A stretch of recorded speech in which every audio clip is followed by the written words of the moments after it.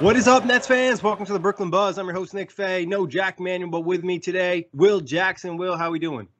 Not great, Nick, after that heartbreaking loss, but I got over it real quick after Packers win. How about you?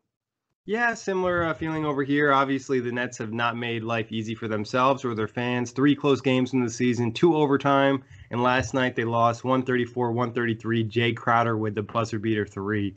It was some heartbreak.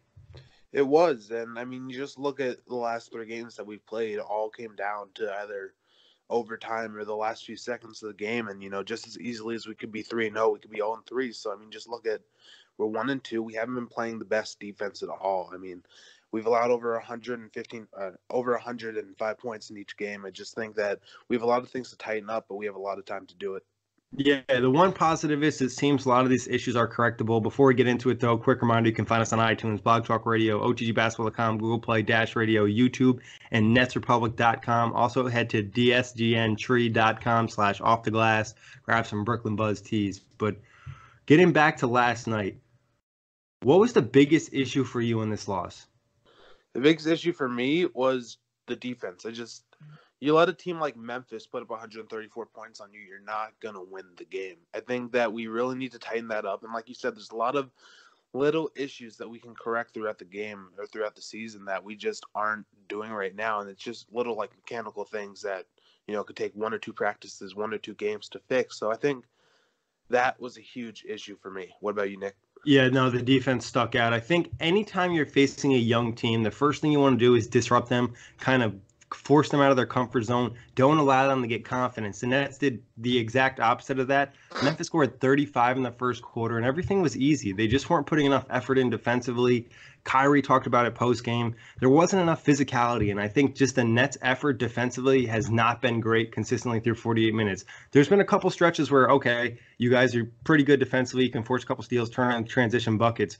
But it hasn't happened for the course of an entire game. And it seems like the first half defense has just been bad to start the game, specifically the first quarter.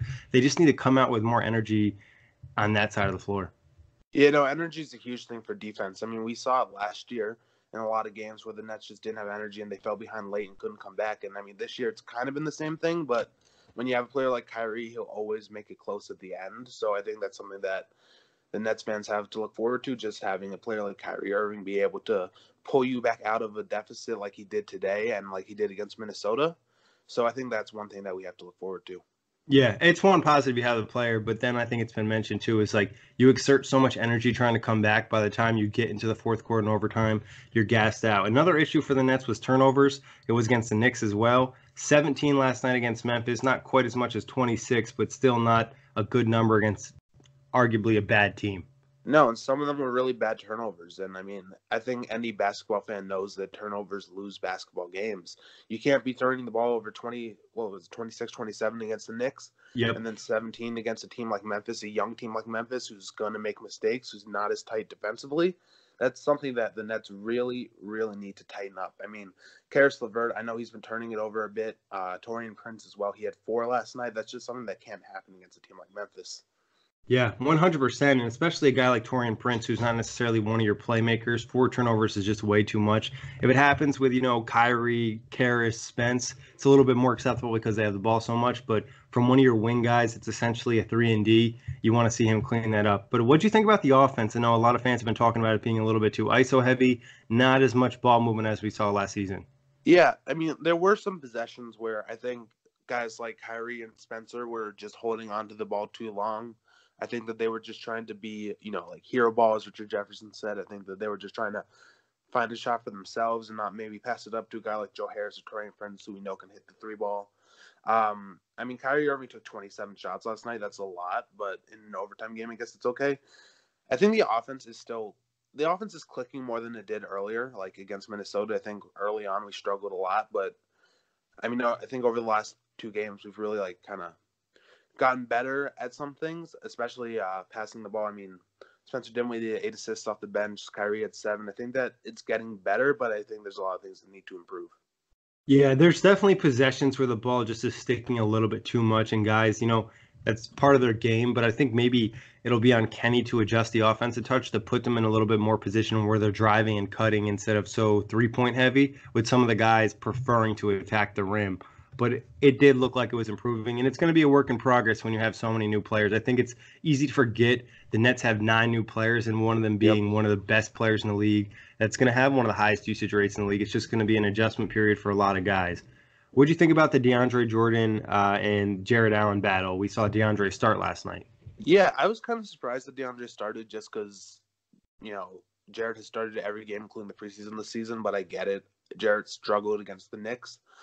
Jared actually ended up playing a lot more minutes than DeAndre Jordan. Jordan played 23.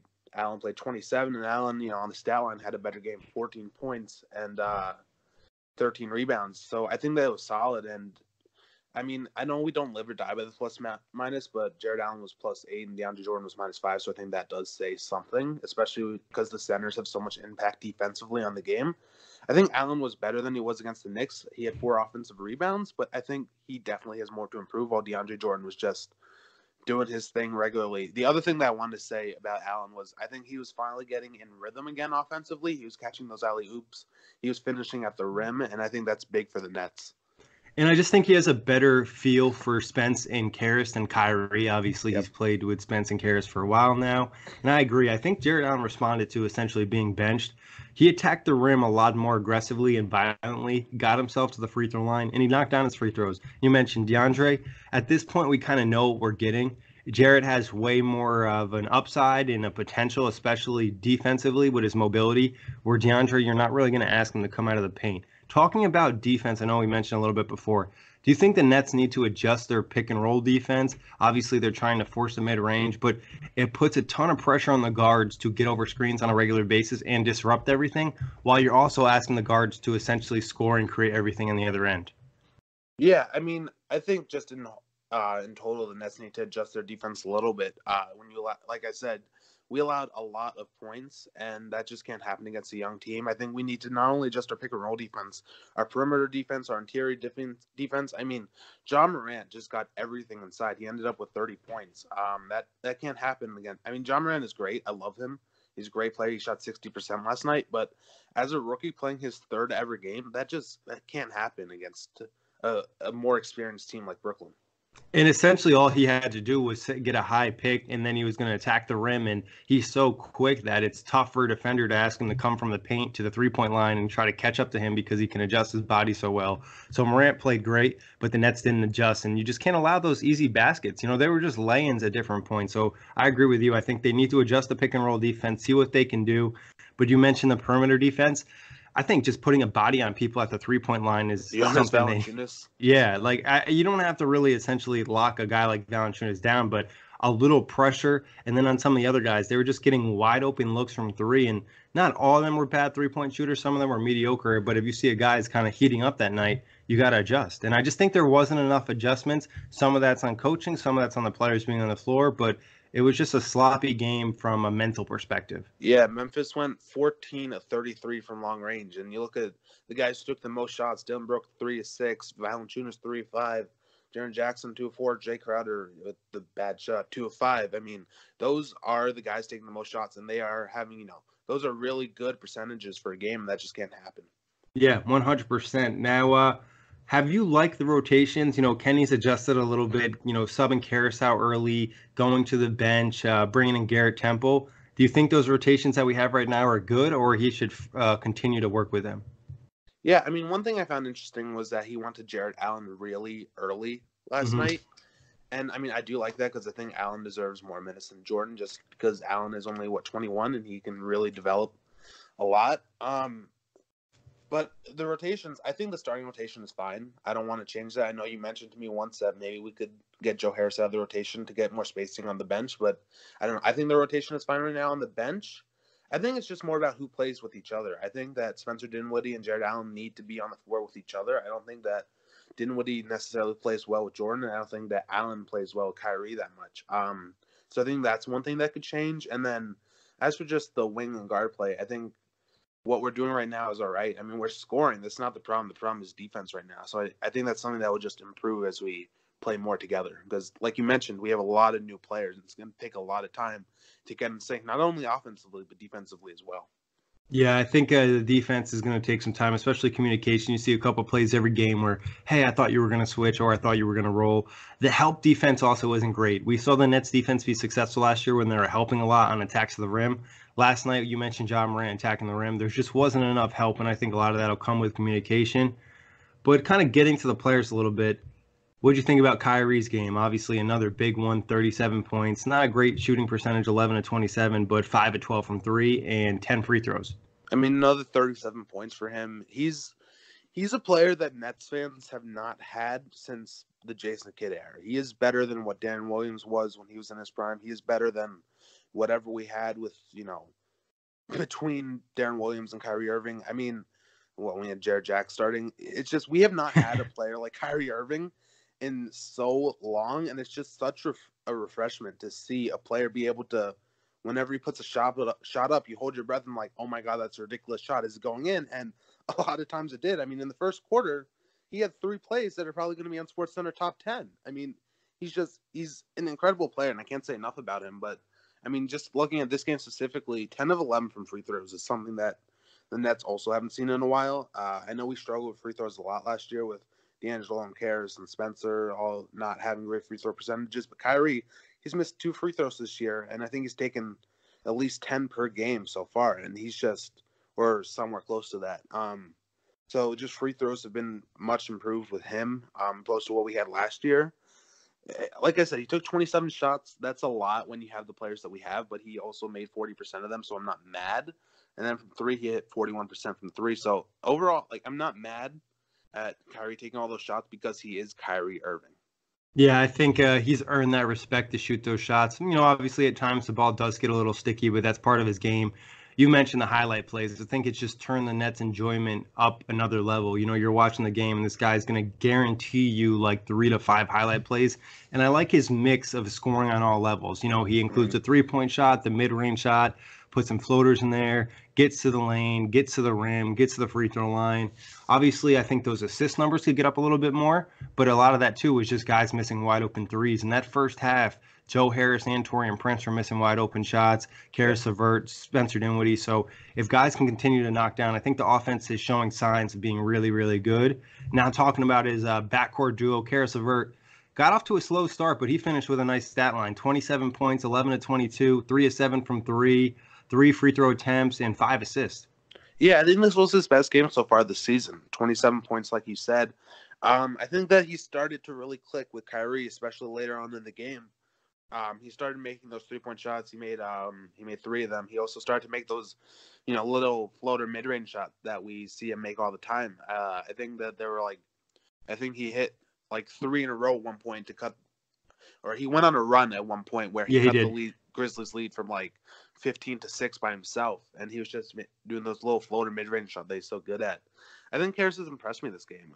I know he struggled early on. He was benched, I think, 2 minutes into the game against the Knicks. And, I mean, maybe that was for rotation. Maybe it was for something else. Like you said, it could have been for defense. Who knows? But I think Karis is he's still improving. He's not a star player yet. I think he can become that. But I think this was a great step to seeing what this backcourt can do in the future. And I think it was a really positive sign that he started off bad. He had a bad start to this game. I think he was either 1 of 7 or 0 of 7, and he looked out of sync. But he bounced back and he was able to drop 27, 11, and 22. That's what a star player does. And I think Karis having those runs that you mentioned, and I loved his aggressive attacks to the rim. And when he's hitting that floater/push shot the way he is in that pick and roll situation, he's extremely tough to defend because of his ability to pass inside. So really nice building block game for Karis. Talking about our go ahead, Will. One more thing about Karis, something that kind of surprised me is that he played the most minutes on the team last night. And usually when a player struggles early, Kenny benches them for the fourth quarter, but he stuck with Karis and it really paid off for him. So I think that was something that just surprised me. And I think Kenny is going to have to play Karis. I think he was upset against the Knicks in terms of defense. It just wasn't the intensity. But we saw in that fourth quarter, he was able to draw an offensive foul on a moving screen. And he just puts a lot of intensity on the ball and gets deflections. He's one guy that you can count on in the starters that's going to make an impact defensively. I think that's why Kenny was so upset against the Knicks. But this is a really good two-way game for Karis, and hopefully continues to build off that. But getting to Spencer, 16 points, had 8 free throws, 3 of 13 from the field, 2 of 7 from 3, 8 assists though, but it felt like at times he was chucking a little bit. Yeah, 313 is just, it's god awful. You can't do that. 23%, and then 2 of 7 from three. I mean, he was taking those, step back corner threes that he likes to take, and they just weren't going in. He did have 8 of 10 from the free throw line, though. So, I mean, we will take that any day of the week from him. But, I mean, just both defensively and offensively, he was -7 tonight. He clearly did not have his best game of the season tonight. He was not on it, and I think that's something that the Nets are going to need moving forward because we know how big of a piece that he can be to this team. We've seen it so many times, him be able to win us games. And if he's not on, if he's going to shoot 27%, 23% from the field, I mean, that's just the Nets aren't going to win that game. They showed tonight. Yeah, 100%. And I think just on some of those step back threes, it's just like, come on, Spencer, attack the big, take him to the rim. You're getting free throw calls tonight. Just continue to build on that. But obviously, it's going to be tough for all three guards to have a great game on the same night, but not terrible. Yeah, and are you surprised at how much we're seeing the 3-guard lineup this year? Not really. I think it's going to be something Kenny wants to do moving forward down the line because this is probably your three best players in the team. And long as Spence and Karras are shooting competent numbers from three, I think it's fine because you don't really lose a ton of spacing and you add the playmaking and ball handling. Yeah. So I think really like even more diving into the numbers during the show, the issue was not as much about the scoring, especially from the guards. If you're getting 37 from Kyrie, 27 from Karras, and 16 from Spence, you probably should win the game. It was really the defense, which we've kind of talked about, because even Joe Harris and Taurean Prince, not their best games, but they each put up 13 and 12 respectively. Mm-hmm. Yeah, and let's move on to Taurean Prince for a second, because he continues to impress me. I mean, he only shot 4-10 and 2-7 from three, but a lot of what he does doesn't show up in the stat sheet. I mean, a lot of those hustle plays are just something that the Nets didn't really have last year. I mean, they had a little bit from Jared Dudley, but Taurean Prince does it at a much higher level, and he can shoot too. He's really impressed me this year. What do you think about him? I love Taurean Prince. I think there's a lot of potential. I think he's going to be a guy that benefits from the Nets coaching staff infusing it with confidence because we've seen some really nice drives from Taurean Prince attacking closeouts. It just seems like he hesitates at times, and if he can get to doing that consistently, I'd be very happy. And then defensively on Jaren Jackson, thought he did a solid job. There was a couple plays where he probably slacked off at the three-point line, but still very happy. And another thing I like about Prince is his toughness. He gives the Nets a little bit of a grit. John Morant had scored on the Nets. He was talking shit to Taurean Prince. Next play, Morant tried to drive to the rim, and Prince hit him with a hard foul. Like, you don't want to injure anybody, but he's trying to set the tone for this Nets team. He was the first guy up when Bobby Portis was getting into it with Kyrie, too. Yeah, no, Taurean Prince was just, I mean, he's really impressed me. Not only, like you said, with the leadership. I mean, being able to stand up for your teammates, and then with those gritty hustle plays that he's been able to provide for the Nets. I mean, creating turnovers, saving plays, extending plays. I mean, it's just really incredible what he's been able to. I wasn't expecting it. I followed him a little bit in Atlanta, but I mean, just he's been amazing since he's come to the Nets. Yeah, a real plus, and he looks like he can play the four for the Nets the entire season. Talking about another forward who's kind of had an up and down start, obviously still only 3 games. What have you thought about Rodion so far? I don't think that he's playing enough for me to have a negative view on him. He only had 11 minutes tonight, 1 of 3 from the field. I think against the Knicks, he was really hesitant, taking a lot of shots, and tonight he also only took 3 shots into his 11 minutes. I think that he's been okay. He's someone that the Nets I know want to play the 4. I don't know if he has the strength to do that yet, but if he can, I think he'd be really solid because I know he can knock down that long-range shot if he has it. But I think the key for him is, does he have it? And he hasn't had it yet this season. He also had 4 fouls in only 11 minutes. And I think that, yes, he's playing tough, but at some point you need to be careful with that. Yeah, there was one specific play, I believe it was the end of the third quarter, where like 28 seconds ago, he got the loose ball, the rebound, went into transition, which he probably shouldn't have, ended up turning over the ball and then fouled in the same possession, kind of making the mistake even worse. So that's the type of thing that you need to clean up from Rodion's, not play as emotionally. But I think player-wise, we've pretty much covered it. What did you think about Kenny never using his challenge flag? The challenge system is new. I understand him being hesitant to use it because I think he's going to be the type of person who wants to see, what type of plays are being overturned and what type of plays aren't before he starts using his, because you only get 1 per game. There are definitely a couple plays last night that could have been challenged, but I think this early in the season that it's okay that he's being hesitant. I think that if this was later in the season, if this was a really important game that the Nets needed, I think that we would have seen him use it.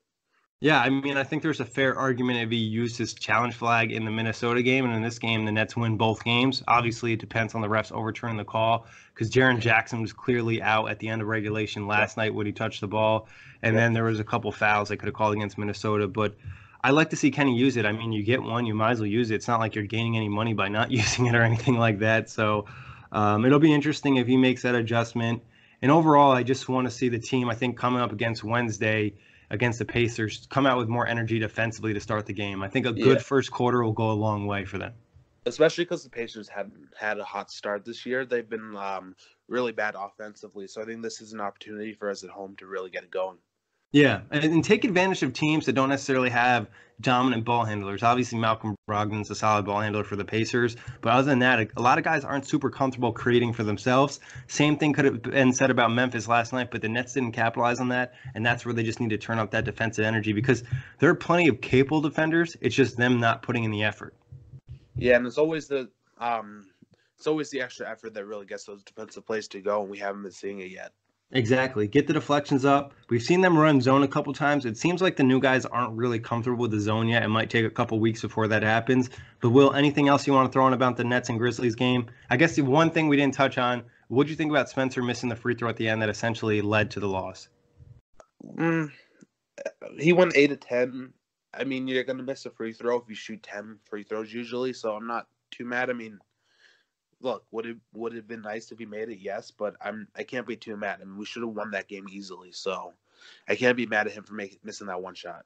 Yeah, I mean, when you give up 35 points in the first quarter of Memphis and then 33 in the third quarter, can't really blame one shot, but obviously a made free throw by Spencer there and a made free throw by Jared Allen, we might be looking at a different record. But as always, thank everybody for listening. Will, thanks for hopping on, and you can check out the show on iTunes, Blog Talk Radio, OTGBasketball.com, NetsRepublic.com, Google Play, Dash Radio, and YouTube.